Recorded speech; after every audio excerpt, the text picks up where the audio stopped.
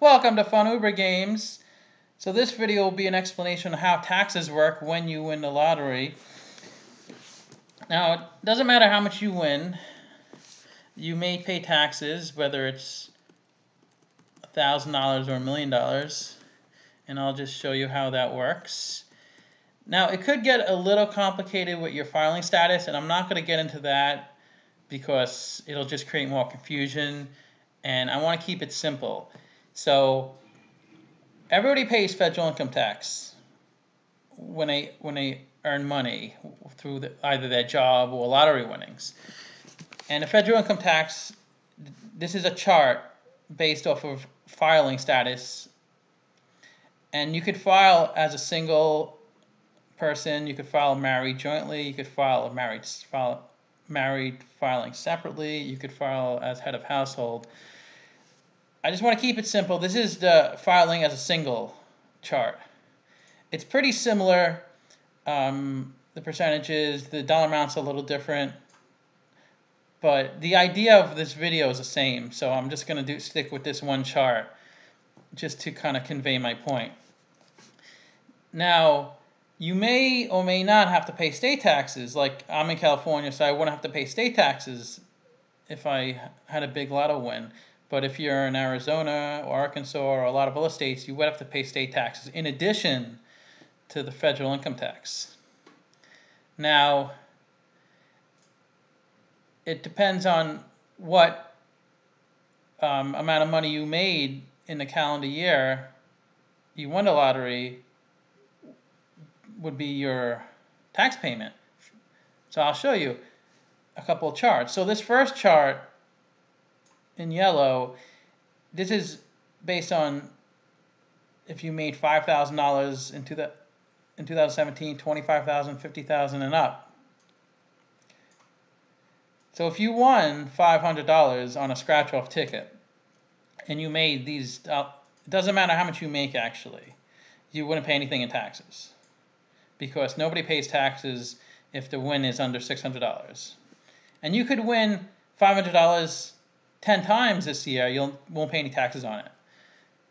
But the only time you pay taxes if it's more than $600, and this chart will kind of break that down. So if you made $5,000 in income from your job in 2017, and then you won sometime in 2017 $1,000 on a scratcher, your tax rate is in this first category, the 0 to 9,000 category. Your federal tax rate is 10%. So you would pay 10% of that $1,000 to the federal government. So $100 of the $1,000 would be paid in taxes to the government. Then, depending on what state you're in, I just picked Arizona. It's on top here of this chart. So if you lived in Arizona and you won $1,000 on that ticket, you would pay $50 to Arizona. If you live in California, like I do, you wouldn't pay anything. So for a person who made $5,000 in 2017 and hit $1,000 on a scratcher, they would pay $150 in taxes on that ticket. Now, if somebody made $500,000 in 2017 and hit $1,000 scratcher, they would pay a lot more in taxes, almost half, $446 in taxes.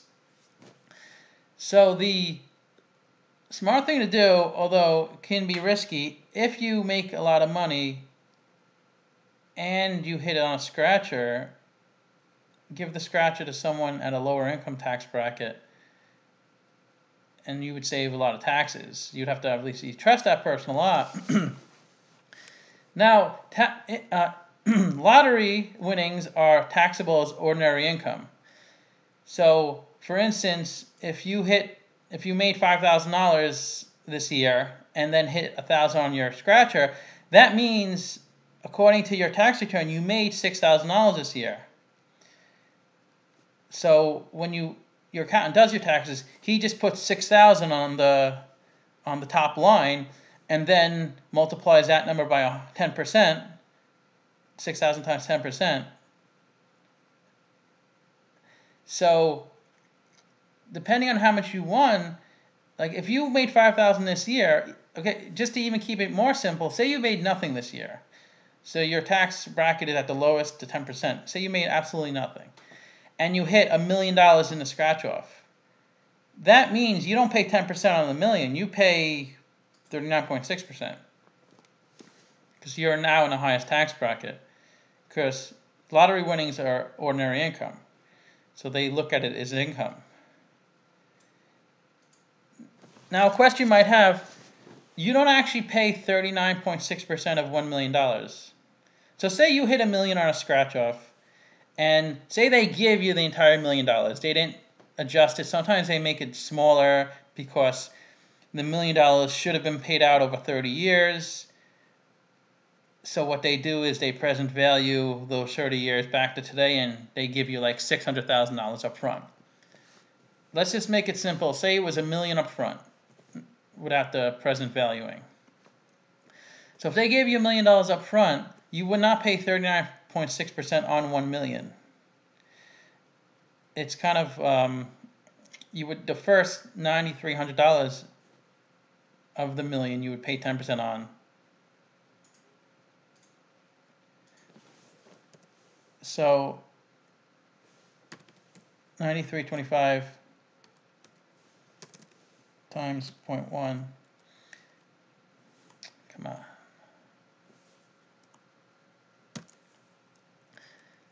So on the first $9,300 you won, you would pay $932.50. On the next portion up to $37,950, you pay 15%, and then on the next dollar amounts up to $91,900, you pay 25%. So you pay, and that's how you would pay if you made $418,000. You wouldn't pay it on the 39%. You would pay at each level, which is better for you. So I hope that clarifies things. It makes more sense. And leave a comment if you like this video, and hit the thumbs up, and let me know if you have any questions on taxes on lotto winnings. So I appreciate you watching, and talk to you soon.